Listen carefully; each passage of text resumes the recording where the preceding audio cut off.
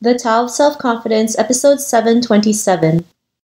Welcome to the Tao of Self-Confidence, where I share stories of amazing women who have discovered their inner journey to self-confidence.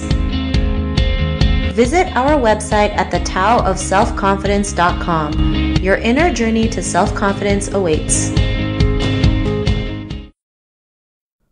Well, hello friend. Welcome to the Tao of Self-Confidence, where I share stories of amazing women who have discovered their inner journey to self-confidence. I'm your host today, Sheena Yap Chan, and today I have an amazing lady on the show today. She is an artist based in LA, and I'm really excited to have her on and share her story with us today on self-confidence. So without further ado, I'm going to introduce you to Jasmine Rafael. Jasmine, how are you today? Maybe you can fill in a little bit more about yourself to the listeners. Hi, I'm Jasmine Rafael. I'm so thankful to be on today. I'm an artist and creative living in Los Angeles. I am a professional dancer, choreographer, and dance instructor. And I also act and sing and write and do poetry and all of these crazy random things that just help me, I think, connect to honestly myself and to other people. Awesome. Well, thanks for sharing that. And Jasmine, what's your cultural background? I'm Filipino-American. Yeah, that's what I am. Thanks for sharing that. And what'd be your favorite self-confidence quote? So many, but one that actually is in my mind right now is, "She who is everywhere is nowhere." And I think it's like Marcus Aurelius or something. It's "He who is everywhere is nowhere." And it just gives me confidence in providence, in terms of like, you can be confident that you're where you're supposed to be and you don't need to think about all the places that you're not. And that helps me have self-confidence in knowing I can just be fully present in where I am, and that to be anything other than that wouldn't serve me. So yeah. Thanks for sharing that great quote. And in your own words, how do you define self-confidence? Self-confidence. I think self-confidence is actually, at this moment in my life, I believe it's actually selflessness, because it means you're confident in yourself and in what you've created for yourself and the life that you've created, that you're able to not only be so absorbed in like this manipulation of your self-image or anything like that, and you can focus on other people and giving back to society or the people around you. Like, to me, that's true self-confidence, when I see people that are able to like not be so overly focused on themselves, but like can be focused on the world and what the world needs. I think that exudes confidence for some reason. That's at least what's speaking to me right now. Thanks for sharing that. And it does make a difference when you're focused on helping others or creating a bigger impact in the world, because you are willing to take action on the things that is bigger than yourself, and having that purpose gives you that boost. So thanks for sharing that great definition. And Jasmine, what was your life like before your discovery of self-confidence? I feel like I'm discovering self-confidence honestly like every minute of every day, but I mean, I think before I knew that I was capable of creating a life that I wanted to live and create impact.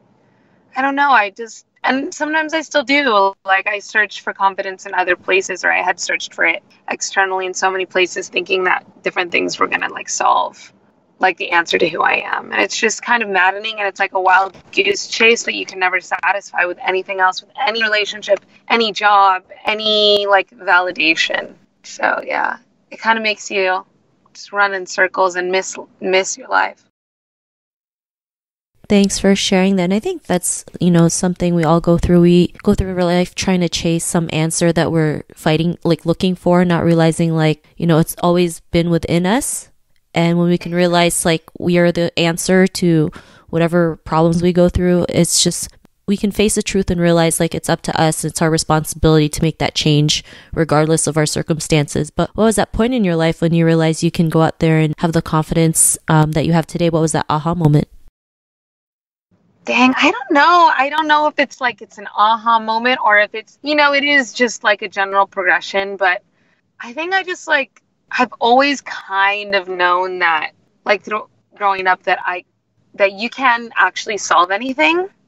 I don't know, like you can put your mind to it. And I think I just always wanted to create things and connect and dance and perform, and I just knew you had to have the confidence for that.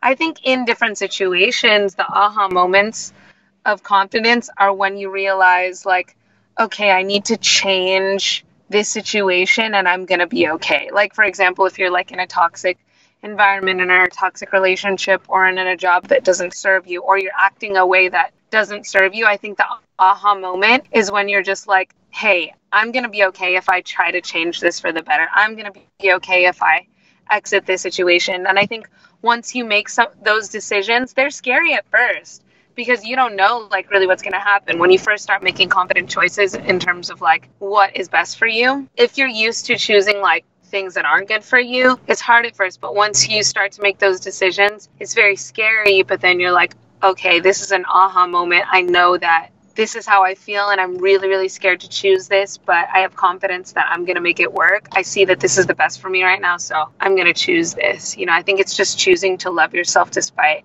how hard that may be, because it is scary to just honestly try to, a lot of times it feels lonely to choose what's best for you, or yeah.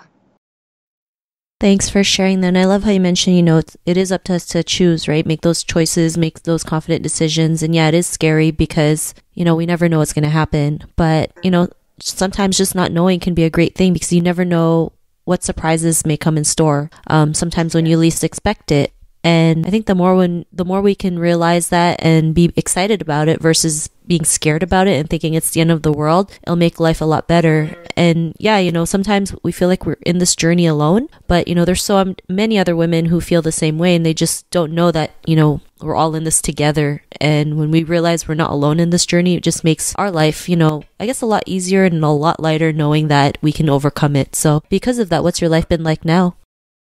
You know, every time I pay attention in each season or in different days, or in my everyday, to choose what's uncomfortable for me and to try to act with integrity, great things have come to my life, and I love what I do. You know, I love the opportunities that I get, the relationships that I have with my family and my friends, and truly, actually, to be honest, I'm still sort of making up for a lot of years of fear that I kind of participated in too. So now I would say my life is in recovery mode from all of those years. There's a lot of relationships that, you know, I allowed to, you know, drift from me out of fear or turned away from and things like that. And so ever since I've chosen that I want to live a life of integrity and confidence in myself and in the universe, it's been hard. It's definitely not been easy, but I feel a lot better about myself, to be honest. I feel at peace knowing that I'm willing to do the right thing. For me, confidence is choosing to do the right. So awesome. Well, thanks for sharing that. And, you know, to the woman who's listening to your episode, she may be in her own journey to self-confidence. What would be that one tip you would give to her? I would say exactly actually what you just said, which is, there's a quote that says, "What if I fall?" And then it says, "Oh, my darling, what if you fly?" And I think that maybe embracing the unknown is the answer, instead of being so afraid of like it being the end of the world. But it's the beginning of so many possibilities when you start to choose something different in your life. And it is hard, but I'm there with you. You know, we're all trying to just do the right thing and yeah, enjoy, have fun, smile every day, be around people that make you like laugh. I think that's super important too. Thanks for sharing those great tips. And if our listeners wanted to get to know a little bit more about you and what you do and check out some of your work, is there any links or social media profiles we can connect with? Yes, my Instagram is at Jasmine J. Rafael. I also have a website where you can keep updated on everything that I'm doing or sharing. It's www.jasminerafael.com. Thanks for sharing that. And to our listeners, if you want to connect with Jasmine, you can also head on over to thetaoofselfconfidence.com and search for Jasmine's name. Her show notes will pop up along with everything else that we talked about. And I really just want to thank Jasmine today for taking the time to share her story and tips with us on self-confidence. So thank you so much, Jasmine. Thank you so much. Not a problem. It was really great having you on the show. And to our listeners, be on the lookout for another new episode of another amazing woman's journey to self-confidence. And we'll talk to you soon. Bye for now. Bye. Thank you for tuning in to another amazing episode of The Tao of Self-Confidence. Visit our website at thetaoofselfconfidence.com to check out cool resources, blog articles, show recaps, and so much more.